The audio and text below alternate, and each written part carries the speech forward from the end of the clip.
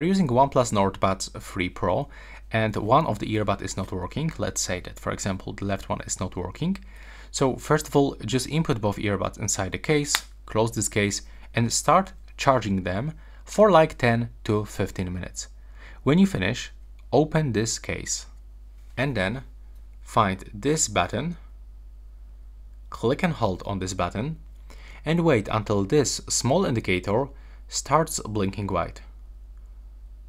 You have to hold it until it starts blinking red, and it will actually blink red 3 times slowly.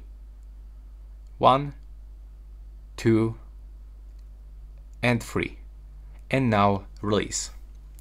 Then all you have to do is just to simply remove this connection and restart Bluetooth settings on your phone like that, and pair your device one more time.